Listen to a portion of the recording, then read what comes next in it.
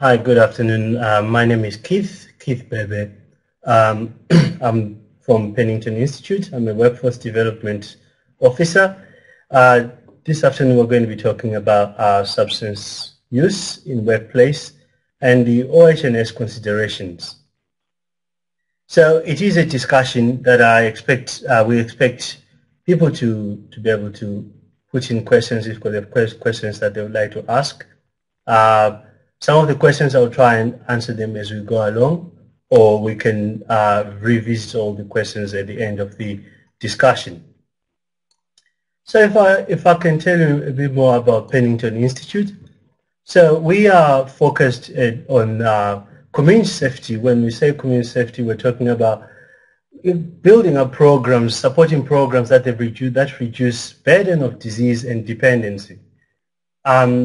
We also put in the human dignity at the center of our interventions through educating of communities like we're doing now, and also putting into practice the best available evidence via research, which we run our own research programs, and also working on research from other organizations. We also include the voices of the people who've got the lived experience. And when we say the voice of the people with lived experience, we're talking about the families of those who've been affected by drugs, and also the people who have also used drugs in the past or are currently using drugs. This is, the aim is to, at the center of all this is to build a better response to drug use. And when we say drug use, we're talking of both licit and illicit, as we will go into detail. So we're going to be focusing mainly on, not on all the drugs, but the emerging drugs that we think that we're getting reports that they're causing challenges to society and to workplaces as well. So the first part, if we look at substance use in Australia, drugs are readily accessible in Australia. The main ones that we know, alcohol, tobacco, and we classify these under licit substances. So they are not illegal. They are readily available in the shop. You just have to be over 18 to purchase these drugs. Then there's the illicit substances, which is the most used one is cannabis, heroin, ice, which we call ice or methamphetamine. And also we need to remember that the pharmaceutical misuse and the prescribed medication is causing a major problem in our society. We should also mention that alcohol remains the biggest drug that is used and the most causing most of the accidents in society. So drugs are classified, firstly we say licit and illicit, but we also classify drugs according to their psychoactive effect on the central nervous system. So they are classified into the main three categories. So the first one being the stimulants. The stimulants, other stimulants, we've got the methamphetamine, which the main one that we refer to is ice, and in there we've got cocaine as well. Then we've got the depressants, which alcohol is the main one. We also got opiates, we've got cannabis, and we've got the benzos. The benzos are usually people know them as one of the main one is Valium. And you've got the hallucinogens, which in this we've got magic mushroom and the LSD. But some drugs do fall into two or more categories. So you've got the ones like MDMA and ecstasy. Sometimes they fall into the stimulants category and also the hallucinogens. So there are risks associated with drug use. So not everyone who uses drug is going to be dependent, and not everyone who uses drug is going to be addicted, and not everyone who uses drugs is going to be violent. But however, there are risks associated with drug and alcohol use. The main ones which we're going to cover are blood-borne viruses, which we cover include hepatitis B, hepatitis C, HIV, and HIV, if left untreated, can lead to AIDS. Then we've got the risk of overdose, and we've got the risk of sexual behaviors. So as we go through, you realize that some of the drugs, because of their effects on the central nervous system, they can cause some people to become, to take on risky sexual behaviors. There's also the infections that can be picked up from how people use drugs. So some people do inject drugs, and in the process of injecting drugs, or the drugs, what is contained in the drugs can cause infection, or the way they inject can cause infection. Then there's the substance abuse, and substance abuse leads to dependency, and dependence and addiction.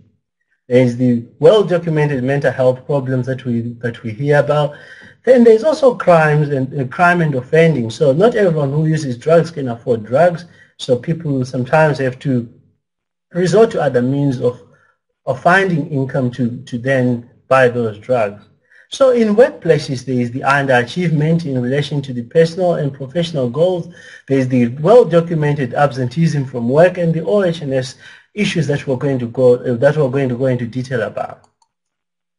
So the first drug that we're going to look into is methamphetamine, and most of you would have heard about methamphetamine as ice. So ice is readily available in Australia. We will look into the history of how ice got to be where it is today, not in great detail, but we'll just give a brief overview. So ice is usually available in three forms.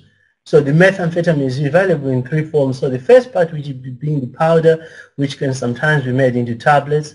Then you've got the base, which is like a paste. It's brown in color and oily. Then the powder as well, which we've mentioned.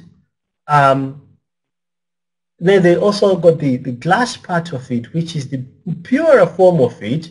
And the purer form of this methamphetamine is what is referred to as ice. So what is new about ice? It's not new. Methamphetamines are not new in the world. Methamphetamines have been around for a very long time. As back as 1880s, sorry. It is reported that around the 1919 was the first methamphetamine developed from Japan. Some reports say German, but it became readily available for medicine in the 1930s. Then during the time of the Second World War, pilots were reported to be using these to be able to fly long distances. And then it was then made into medication, which was readily available on prescription. So it was this from the prescription that then in the 70s people started diverting that and making it into personal use, and it then became illegal to be purchased or to be prescribed unless under very strict conditions. So by early 2000, America was having its first problems with ice, and in Australia then this started around 2010. So when we say methamphetamine is not new, what has changed? So the glassy part of ice that we looked at earlier on, which I'll go back to, which is the picture on the bottom there, is the pure form, and the purity of that is said to be about between 60 to 90% pure. So when the drug is that pure, it means that there is increased use. It becomes more addictive. The potency is quite important, and then people use it quite frequently. The other thing that has changed is that it's now manufactured locally within our communities. So as a result, that shipping distance, or the distance that was causing the price to go up, has been eliminated, making it very cheaper and accessible. So as we said, because of its pure form and because of its way of use, it's the increase in weekly or daily users. Some people report to needing it at least 3 or 4 times a day. Again, it starts very slowly, as we will see, and with increased use comes increased harm. And also it depends on how people use it. Smoking is the most popular way of using ice, and when you're smoking the drug, it gets into the bloodstream quite quickly, making the effect very, very effective, and people talk of a very high euphoria feeling.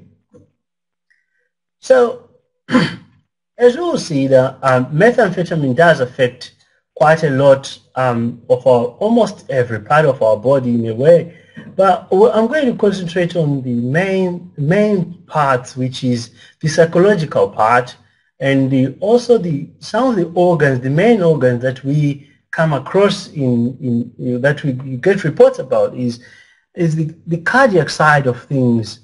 Blood pressure goes up, and heart rate is quite rapid, and there are people who have reported have had heart attacks from the high heart rate. And also there is also the high blood pressure causing damages to the brain vessels, leading to strokes and clotting and then stroke. There is also the kidney function, which I would like to touch on briefly. So people report going on what are called binges. So people go on a binge for a few days, and as you can see from that diagram, methamphetamine it does suppress the appetite, and so people can go for a few days without a proper meal, and then post users will see there's what is called the crash. So combining that binge plus a crash, people can go for a while with very minimal food or fluid, and then that leads to quite severe kidney damages. So that's one of the main physical things that I would like to talk about. Then there's the psychological side that we've seen.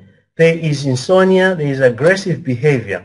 But I should mention, on the side of aggressive behavior, contrary to some of the reports that we read, not everyone who uses methamphetamine is going to be aggressive. Some people do become aggressive, and we'll look into that at a later stage.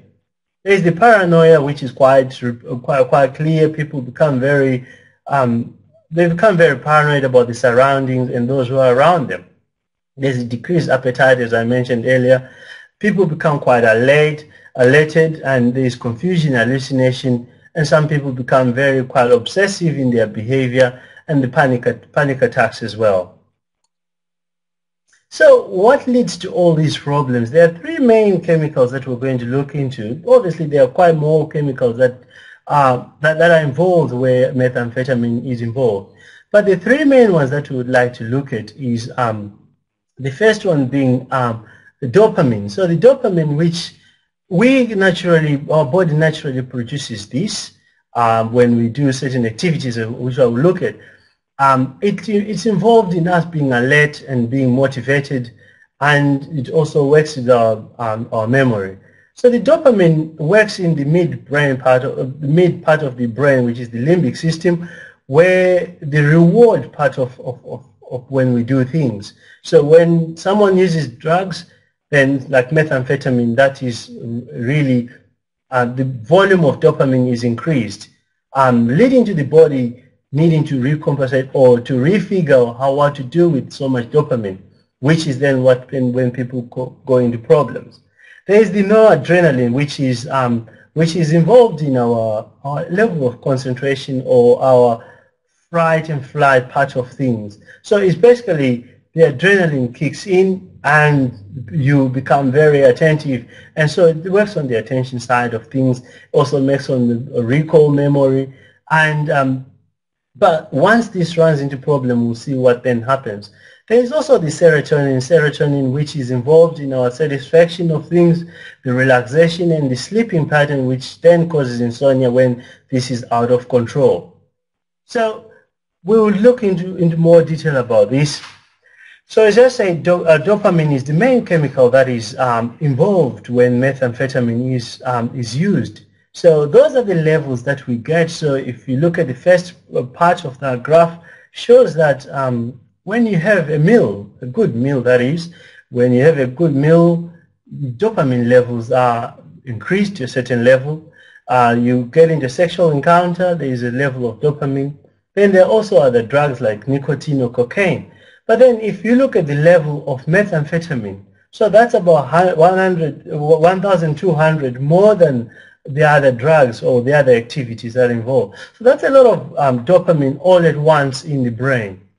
So this is what then leads to further problems.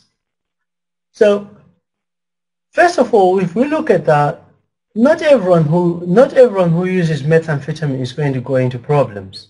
So studies indicate that there are people who are described as occasional users, and these are people who might be using methamphetamine less than once a month, and so their route of use is usually swallowing or snorting. And there are people who are working in normal jobs like you and me. They don't have many problems in this situation. And their form of intervention at this stage is usually just the harm reduction, which we'll look at, and just to prevent that riskier behavior. But then there's also the second group of people, which are then described as the regular users. These are people who are beginning or are already in problems, and they are using the drug at least more than once a month or even more. So as we said, some people will then end up going into daily or weekly and even multiple times a day. So these are people who can be described as dependent. They've got other problems. They've got usually have other physical health problems or mental health problems or mental health issues, as we should say. And their main form of use is smoking or injecting. So remember, the form of use is going to affect how quickly someone gets dependent. So if someone is smoking and then injecting, the effect is quite quickly because it's going straight into the bloodstream compared to someone who is soda. So they're able to control they're not able to control the level of use. They become dependent very quickly. And the other problems that they'll have is the insomnia part of things, nutrition issues, as we said, and the risky activities. So in this situation, the person really is in very risky situations, and that's when we'll then start getting into problems. So they're a very small group of people, but because of the level of use, they are likely to be having major problems, and they're the people that we are likely to see in the news headlines saying these are the people causing more of the problem. But they're very small, but because of the level of the problems that they have, they are likely to seem as if they're quite a lot. The next graph that I would like us to look at is, so we talked about the 70% and the 30%. So the 70% that we're looking at, there are a lot of them. But if we look at this graph, on the average, this is a study which was done by from Lee, who is quite a good professor in the subject of methamphetamine. So if we look at on an average, the person's using methamphetamine starting at the age of about 17. So the first use, remember that first use of the 70%, there is no problem. But then they begin to become a regular use at the average age of 19.9. It is this stage that I would like us to concentrate on, this 19.9 to 20.7. So 19.9, they are becoming a regular user. And the 20.6, they're beginning to have their first problems. So the first problems could be probably mental health, some of those things that we talked about, the paranoia side of things. But then things move very quickly between 20.6 to 20.7. That's a first period that's a period of about a month when someone is starting to have proper symptoms of mental illness or mental health problems. So things change very quickly between the 30 and the 70%. So we talked about the brain changes. So if we look at the level of dopamine that is being released into the brainstream compared to the average day-to-day levels of dopamine, it's quite high. So this is likely to cause changes. So the brain will send signals to say we've got too much dopamine in the system, so we need to slow down. So then that leads to depletion of the dopamine levels. And then, so meaning that the person is going to need more of the drug to achieve the level of stimulation that they got the previous time. So again, because the drug is so pure, means that there are strong cravings. The changes to the brain, remember those three chemicals that we looked at, once those are affected, the dopamine, the noradrenaline, the serotonin, that is going to affect quite a number of things. So we're looking at the level of motivation. Motivation is going to be quite variable. So in terms of work, when someone is, you'll find that the person is not performing to their level that you're used to. Or the person might still go and use and then come back. So you'll find that there is quite an up and a down, meaning that the person is really having problems. There is the impaired ability to manage emotions. So the emotions can be quite outbursts, which we'll look into how to address those. There is also the impaired thinking processes, so the level of memory and the processing of that the person is usually capable of becomes quite impaired. So there is a high risk of relapse, obviously. If you're going to be having all these strong cravings, you will feel that I'd rather use rather than deal with the cravings. The long recovery and withdrawal time. So some people are said to be in withdrawal for quite a long time. So there's what is called prolonged withdrawal. So there is the usual withdrawal that we deal with in the day-to-day life of alcohol and other drugs. Methamphetamine, unfortunately, is very, very different when it comes to withdrawals. Withdrawal can be quite prolonged, and there are some people who are reported to go for up to 18 months before they can fully recover. So the long recovery associated with this is very important to remember. So there's the mental health problems that we've looked into. The main ones being depression and anxiety, but some people they actually end up with a mental illness diagnosed, which then needs hospitalization.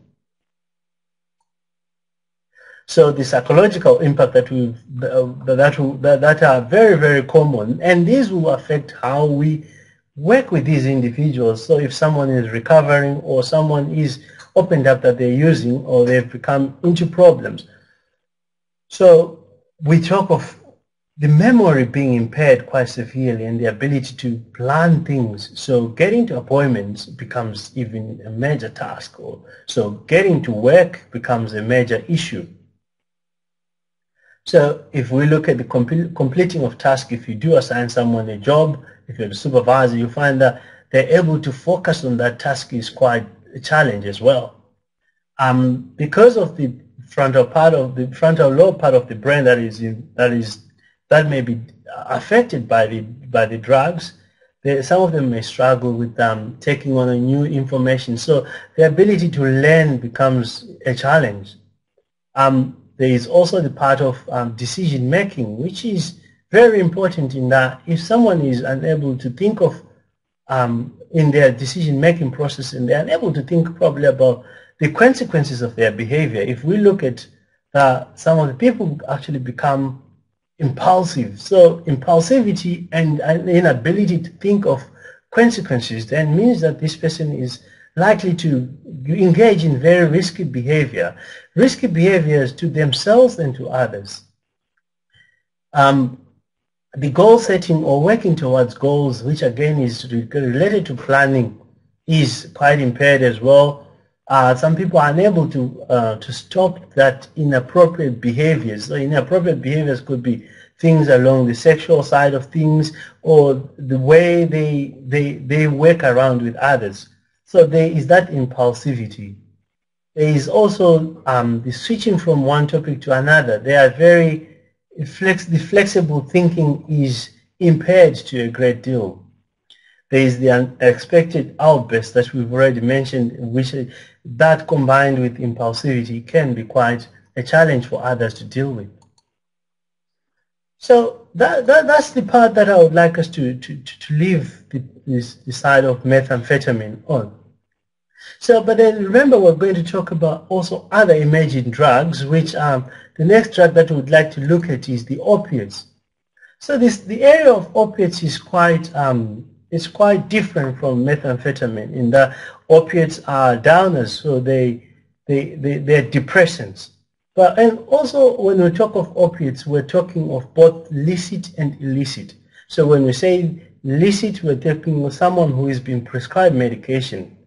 So then there's the illicit side of things that we mainly, when we talk of opiates, we're talking of heroin. Or actually the prescribed medication has been diverted and ends up being sold or misused or used not as per the instructions of the prescriber. So this is where things become difficult. So the pharmaceutical misuse in Australia is on the rise. It's increasing quite rapidly in America at a very alarming rate, to the extent that there is so many things that have to be done. And we are beginning to see some of these problems in Australia. So, for example, between 2010 and 2013, there's been an increase of from 4.2 to 4.7 of misuse. So, unfortunately, this data might be a bit behind. The data for 2016 actually indicates very worrying figures as we look into more detail. So, again, by 2013, almost 5% of Australians reported that they had used or misused pharmaceutical drug for non-medical purposes. So people are prescribed the medication, or they either steal the medication or they prescribe the medication and they end up misusing it. So some people are prescribed medication for really genuine reasons, so as painkillers, analgesia, where someone has had an operation, and from there they become dependent on the drug, and then dependence leads to addiction. So when we talk of opiate abuse and the risk of overdose is the main problem. There is also the psychological and the physical side of things. But with opiates, we've got a major problem, which is drug overdose. And drug overdoses are fatal. So some people do die from these drug overdoses, and some people have what is called near misses. And it's between those two, it's a very thin line between surviving and dying from a drug overdose. Contrary to what we sometimes believe as people, lay people, we sometimes mislead ourselves thinking that drug overdoses are mainly affecting young people. Research indicates that most people that are affected by drugs in Australia are between the age of 40 and 49. So they have had the largest group of drug overdose. So drug overdose, they've nearly doubled between 2004 to 2014. If we look at those numbers, from 342 in 2004 to from 174 in 2004 to 342 in 2014. That's a huge climb. But that number is actually rising much faster between the last 2 years or last 3 years. There are other groups that are more affected than others. As we know, the gap between non-Aboriginal communities and the Aboriginal communities in most healthcare problems. The issue of drug overdoses among Aboriginal people is quite significant, and this has increased as well between 2004 and 2014 to almost double, 9.4 per 100,000 in 2014, when it was just 3.9 per 100,000 people.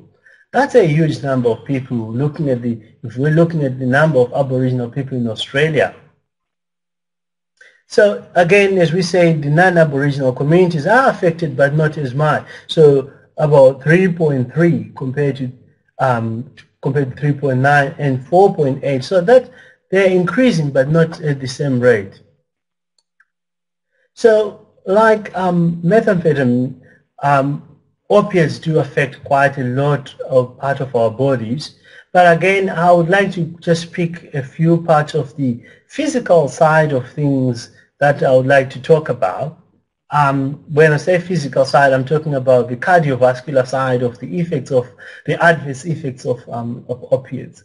So if we look at the heart rate and the heart and the respiratory side of things, so the respiratory side of things is, and obviously the brain, are the main three organs that are associated with the drug overdose. So once someone takes an opiate, there is the chemicals that are released in the body, obviously the euphoric side of things, but then the signals that are sent between the respiratory side and the brain. So then that leads to the slowed breathing. It is this slowed breathing that leads to overdoses. So we'll look more into detail about that. So there are a number of things that are associated with this. Obviously, the level of drug that you've taken, and also how much drug you've taken in the past. So we'll look at those who are more at risk than others. Again, is the psychological side of things, and also from a working point of view, where we're talking of OHS considerations, there is there are very clear instructions when someone is prescribed these opioids that you need to consult with your doctor if you're going to be operating machinery and things like that. So you can't drive while taking some of these medication. So it is very important to think about this if you've been prescribed, and also to just open up about it before you cause yourself accidents. So the main thing that I would like us to look at is the fainting and the dizziness. So that's very, very important if you're going to be working with machinery or working in very busy environments. There is also the psychological side of the hallucinations, the loss of appetite, the drowsiness and headaches and mood changes. But the main message that I would like us to focus on is the overdose. Overdoses are on the increase, mainly from the prescribed medication and also the part of the OHS as well. So the overdose, there are risk factors that are associated with these. And how we can address some of these risk factors, it's first of all, it's about talking to your GP before you're prescribed, or if you're using the prescribed medication. But also bearing in mind that when you mix drugs, the risks of overdose is increased. So mixing of opioids and alcohol, for example, opioids and benzos is a huge problem, and it's associated with double the risk. So avoid using more than one drug or reducing the amount that is available. So changes to tolerance levels. This is a big problem that I would like to touch on in more detail. So when we say changes to tolerance levels, here what we're talking about is that you could, for example, if you were using heroin from a certain dealer, or you've stopped using, you were in hospital and you stopped taking the opioids, and suddenly you think that I need to reuse those drugs. The tolerance level has changed. So within a very short period of time of stopping to use any opioids, the level of tolerance changes. So, but then the risk then comes when you then use thinking that I was using this amount, let me use that same amount. It is this part that that is associated with high levels of overdosing. So using a higher than usual amount of purity. So this again means it can be associated with a change of where you buy your heroin. If someone is using heroin and they suddenly using a pure form of heroin, or if they are buying the prescribed medication from someone else, then some of the medication is stronger than others. So be aware of this. And sometimes people talk of trying a tester shot, which is a way of using a very small amount and seeing the effect. And also the way that the drug is administered. So for example, if you're going to be injecting, once you inject the drug into your body, it's in your body. Whereas compared to smoking, you can smoke and stop, then that gives you a chance to see how you're feeling. So those with existing health problems are also at high risk compared to those who are not. So continue on the same note. So the other risk factor is using alone. So you're using alone and there is no chance of someone getting help on your behalf once you're in that overdose. So injecting with others might be a good idea, or controlling of the injecting process. What this means is that some people prefer someone to inject them on their behalf, or preparing the drugs for them.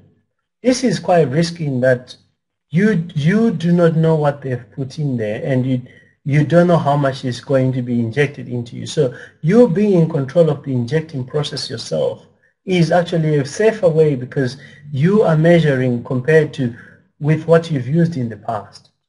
So injecting in drugs as well, again, it's a high risk. It's a high risk process itself, but it can also be associated with infections, as we mentioned earlier on. So one can change routes of use. So what we mean by this is that you can swallow or snort. Also, you can also alternate the sides where so if someone is, for example, is injecting and they are right-handed, the chances are that they're going to be injecting into their left hand quite a lot, and vice versa. So if you train yourself to switch hands, what that means is that it gives your veins a chance to heal on the other side, and then that way you've got less chances of your veins collapsing or picking up infection. The other huge assumptions that people make is that people assume that pharmaceutical opiates are less risky. This is not the case. There are people that are very good at manufacturing some of these, and they put them in the labels, and they call them, and then they sell them as prescribed medication. So pharmaceutical opiates are also very risky, and they are just as risky as because you are using them not under the instructions as by the prescriber. So again, as we say, those who've had a risk history or near misses of overdoses, they are quite a high risk of overdosing. So be aware of all these risks. So we touched earlier on some of the psychological side of effects of opiates. So there is the cognitive, what we can call cognitive effects of opiates. There's the drowsiness, which again is very, very important, especially in workplaces, and also if you're going to be taking prescribed medication, this is quite risky in the working environment. There's the decreased ability to perform tasks, there's falls, and the difficulties in self-care.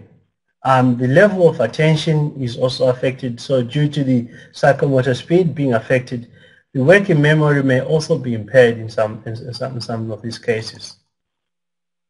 So, continuing on the part of overdose, the overdoses can be managed. They can be managed in a number of ways. First of all, what I would like to say is we've highlighted that the overdoses are a medical emergency, and one should always call 000 and follow the instruction and the advice of the operator. However, there is also a medication that is available. So this medication is called naloxone.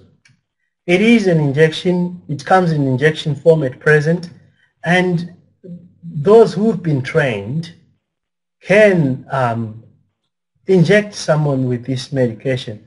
And if you do know how to use it and you've not been trained, it is better than nothing, and it is advised to go ahead and administer, and you will not be charged for doing so. And it's got no effect to the body. It does not cause any adverse effect on the person who has been injected if they have not taken opiates. So like any other drug, it needs to be, it's got a process of where it is obtained. Naloxone, the government has recognized this risk of overdoses, and recently they have changed the scheduling. So what we mean by scheduling is how the drug is available in Australia. So the drug, you can obtain it in two forms, either getting a prescription from your GP, or you can walk into the pharmacy, and with guidelines and education from the pharmacist, then they can sell it to you without a prescription. So how does naloxone work? So naloxone works by reversing the effect of heroin or an opiate or pharmaceutical opioids such as morphine, oxycodone, and fentanyl. So it displaces the opiates on the opiate receptors. However, this is a very temporary measure, in that hence we emphasize that you should call an ambulance. So it gives it provides that window of time between the ambulance arriving and you waiting for the ambulance you're trying to assist the person. Remember also that when you're working in an environment where you are working with people who are new to Australia, who might be new to Australia, remember, just remind them of 000, and there's also the protocol around your work area and your policy regarding how to deal with medical emergencies. So how do you recognize someone who has had an overdose?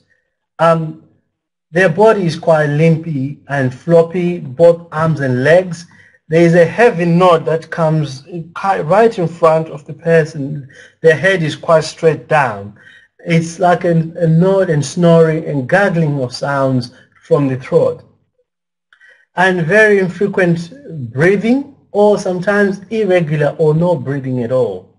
If the person is of white skin, their skin can be quite pale, clammy skin, blue lips, and fingertips as well. However, if the person is of darker skin, the skin can be quite clammy as well and turns into kind of like a grayish color. So there is also possible vomiting. There is unconscious and unresponsive to stimuli. So when you shout and calling them their name and they're not responsive. If unresponsive, obviously, then begin the overdose action. We do have a chart that we've put together, but we can try and talk about it at a later stage. But there is a process that can be followed.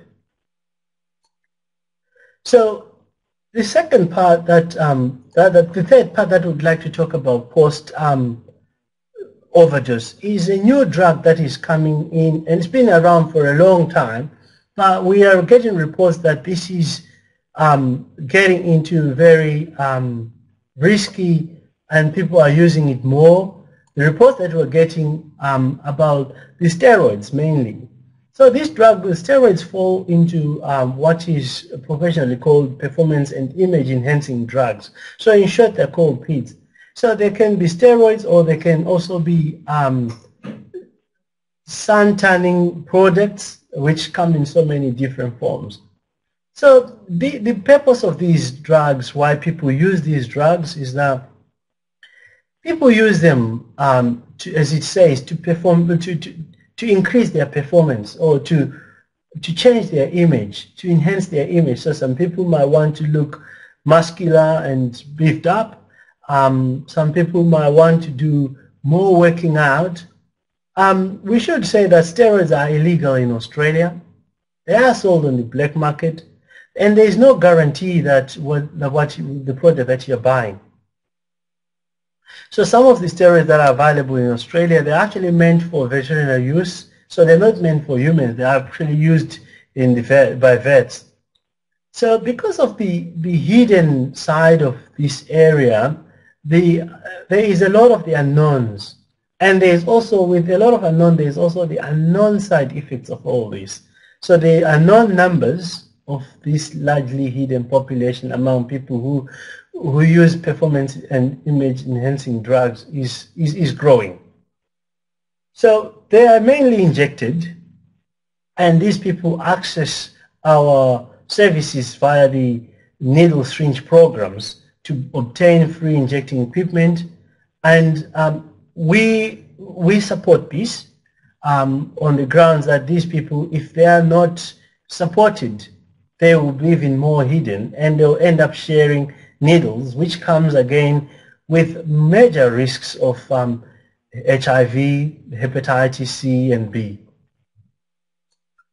So there are studies that have been done on this subject, and the performance and image enhancing drugs come with major risks. Some of we have divided the risks in this study. They've divided these risks into two. So the physical side of the adverse effects.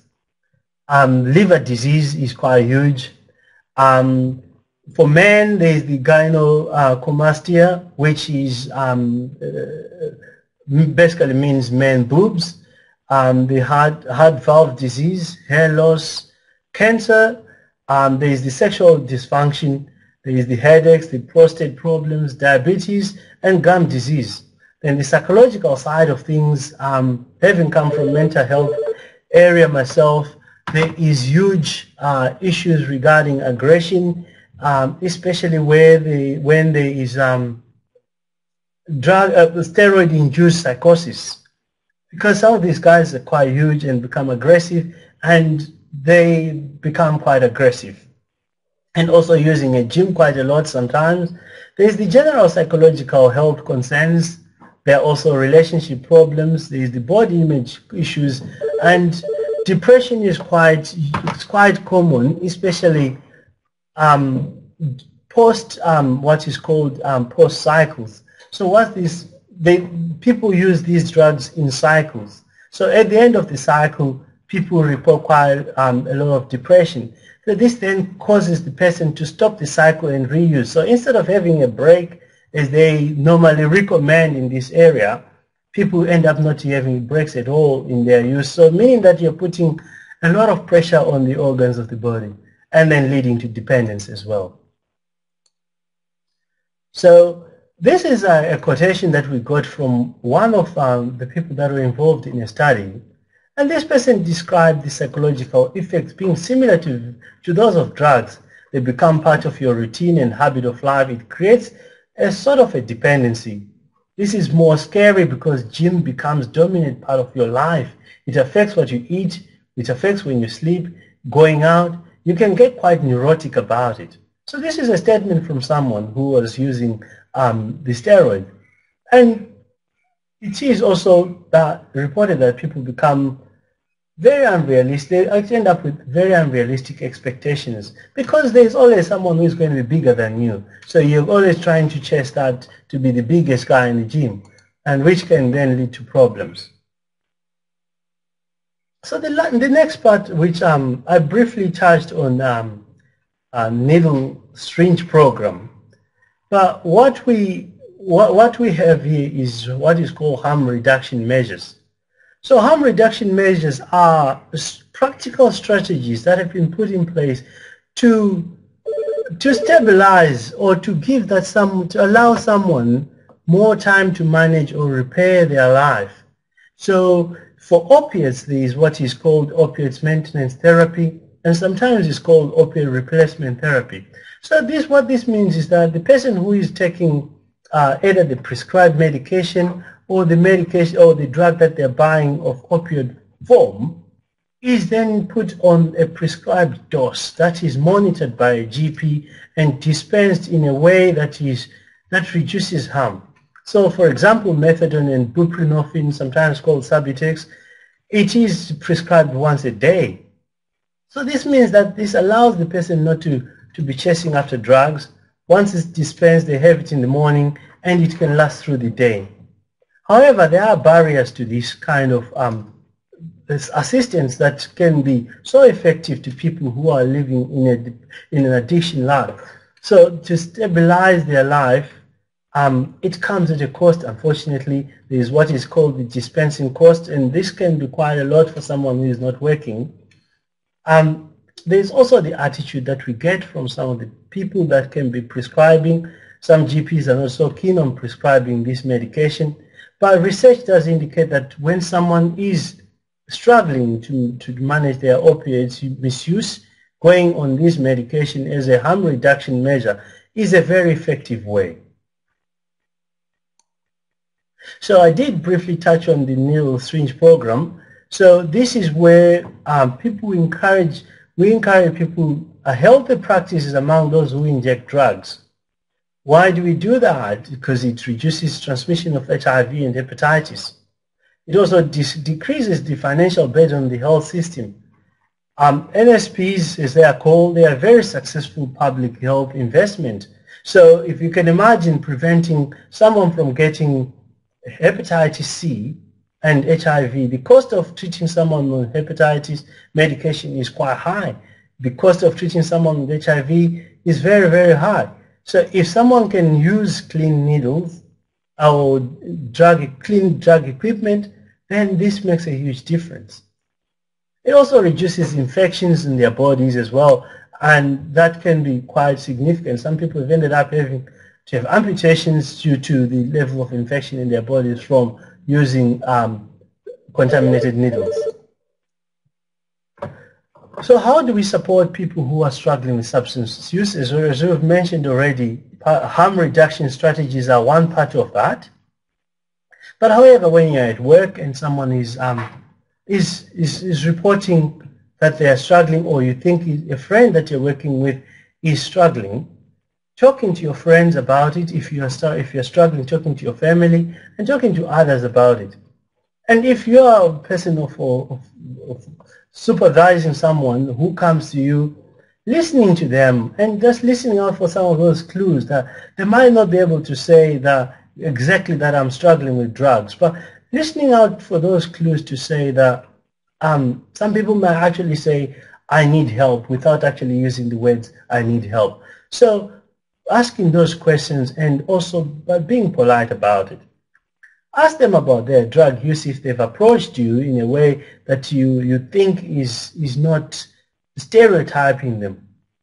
So assessing for their readiness to ask for help. So again, saying, do you think you are ready to seek assistance? And then according to your organization protocol, you can point them in the right direction. So there is a lot about the attitude that we as people who might be assisting someone who's got a drug problem or someone who is struggling with drugs. So being non-judgmental in our approach, being kind and being approachable as well. So treating everyone with respect.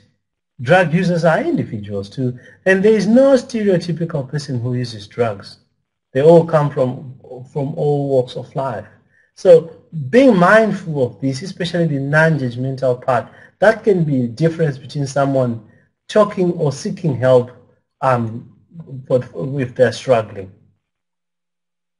So there are some triggers that can cause people's behavior, as we talked about the first part of when someone is using some of these drugs. So it can lead to challenging behaviors when someone is affected by drugs. And these may include simple things as lights being very bright, the environment being noisy, and waiting for long hours or slow-moving queues or delays for appointments. So these come under the OHS legislation and can be addressed using the organization guidelines on the OHS. And one way of doing that is training. Training staff can equip them with the skills to address some of these behaviors. So how do you respond when someone is presenting with challenging behavior? Again, management plan. So an organization, at an organizational level or at a team level, there can be what is called a management plan.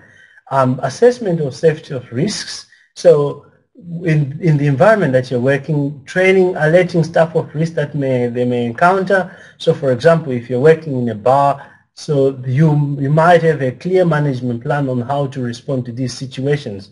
A safety plan, so this can be about the working environment layout, knowing the escape routes, the duress alarms, and other offices nearby that can be summoned for assistance.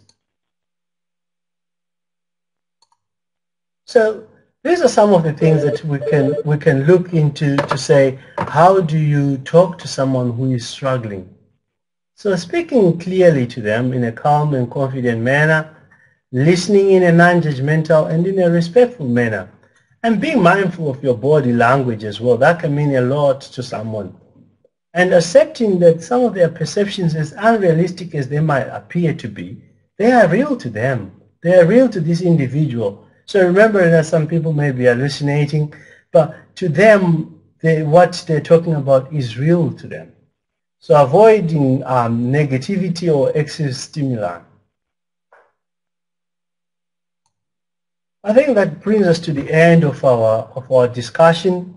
So we at Penington Institute, we recognize the impact of drugs and the overdose risks. We've got some resources that are online.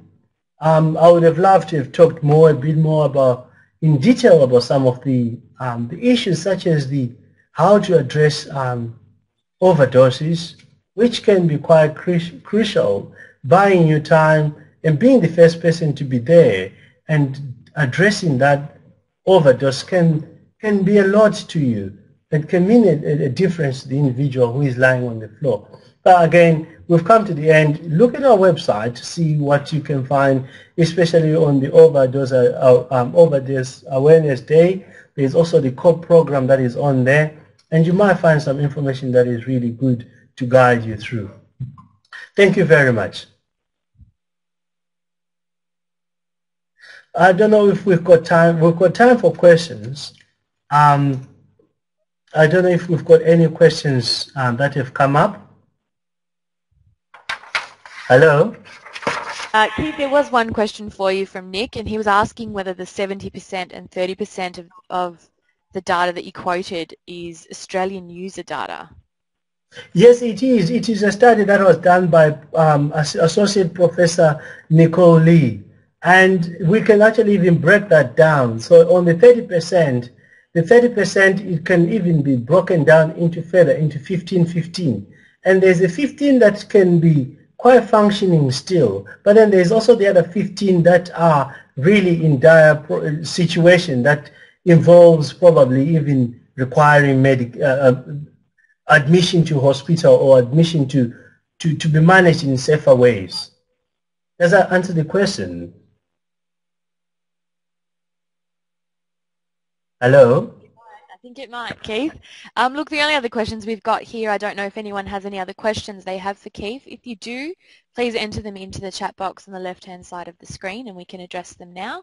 Some of the questions coming through, people are asking whether we'll have notes or copies of the slides distributed, and we will actually distribute a copy of the recording from this webinar and also a copy of the slides to all the participants after today's session. Okay. If there are any other questions, we might leave it there, Keith. If there are any other questions that do come through, we'll email them through to Keith. There is one from Paul D who says cannabis use. I can briefly just answer that. Cannabis is an interesting area as well in that it is the second used drug in Australia after alcohol. And cannabis is taking a very different turn at the moment in that people are resorting to what is called synthetic cannabis. And I don't know whether this should actually be called synthetic cannabis because tests that are being done are finding that some of it does not have cannabis at all in it, but it's being sold as legal highs. It's got so many names. So the part of the question of cannabis use is quite a wide area. And it also seems to be driven by people are using this part of drugs because they believe that it cannot be tested in workplaces. It cannot be detected in their workplaces. Keith, we've got another question here, and it's from Andrew. Do you think media coverage helps or hinders usage rates in Australia? So media, sorry, can you repeat the question, please? Do you think that media coverage helps or hinders usage rates in Australia? So media can be good, it can be bad. And the side of, there are some very good things that are coming out of the media at times, but there are also some things that are not helping. So when I say not helping, I'm talking about, so for example, the image that is portrayed that everyone who uses methamphetamine is dangerous and is going to be bashing people around, it does not actually help because when someone is used the drug, they then feel that they are going to be labeled as someone who bashes people. And also the media sometimes might not report other things such as alcohol. As I said, alcohol remains the biggest problem in Australia and in quite a number of parts of the world. But we don't hear much about that. So the media does report some very good things. There are some very good programs that are run on the drugs, but there are some that might actually not help the person who is struggling with help, leading to that person thinking twice about seeking assistance because they're going to be labeled. Okay. And we've got a question from Tanya. What can employers do if they suspect drug users at work with workers who use machinery? Yeah, well, that's a very good question. I think if you look at it that this is a risk to the individual and to others. So employers need to have protocols or very clear policies. We hear so many policies where there was not a very clear policy on how to address and support the individual as well. But the first part is to the level of risk to the individual and the level of risk to others. So it is the duty of the employer to have those clear guidelines and educate people on the risk that they're putting others at. So the employer and the employee both have the duty to provide a safe working environment. So if the employee has not followed the guidelines that are clearly saying you should not be operating machinery under this, but at the same time, there is also the support that that employee might need. So some employers might put measures in place such as first strike, second strike, or some employers may choose to say if you're found to be positive to drugs, you lose your job. But sometimes that might actually drive people things down under. Whereas if we can encourage a situation where people come up and say, I am struggling and I need help, and people know that they'll be assisted, there is a chance of people seeking help. It is a very, very good question, and again, a very challenging one in many jobs. Okay, and we've got a comment here from Kim, who's asking, Yes. suggesting, are you agreeing that there may be a level of impairment or influence by recreational users who may use on the weekend and not during the work week? Yes, there is again depending on the drug. So for example, people get stopped by police while they're driving and they had been drinking the previous night and they do test positive. So in the situation of alcohol, someone is testing positive on a breathalyzer when they were drinking a few hours ago in the early hours of the morning and they drive to work.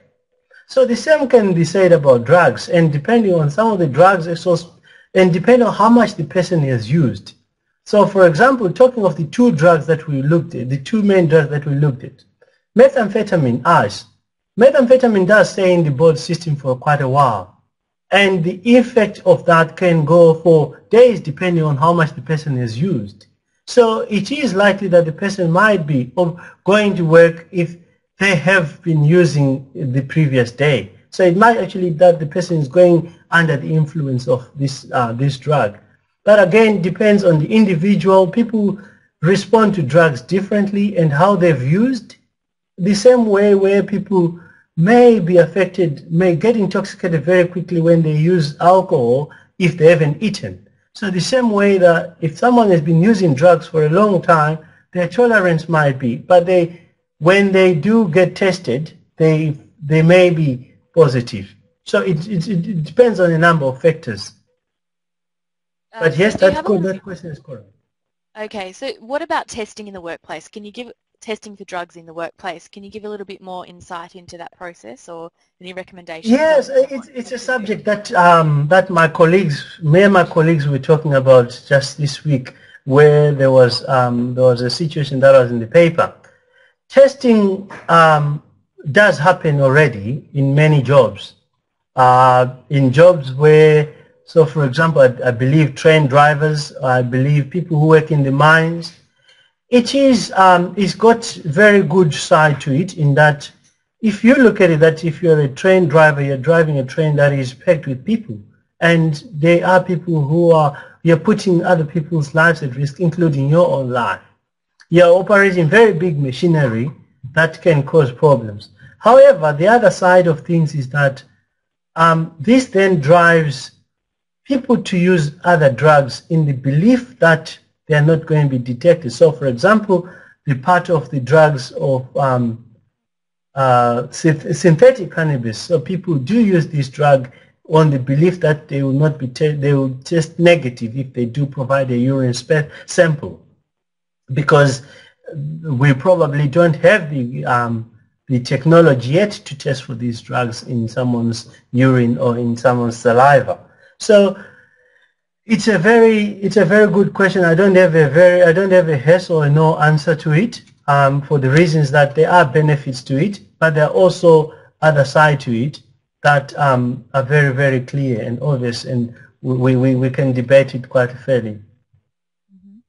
Another question for you, Keith, from Tanya, is how can employers arrange to drug test their employees if they are suspecting an employee without making the rest of their employees without making that employee feel targeted? Would they need to test everybody at once?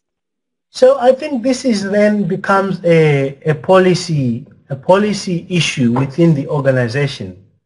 if one is going to test one individual and they're not testing everyone else, I think the individual might become very suspicious of this situation.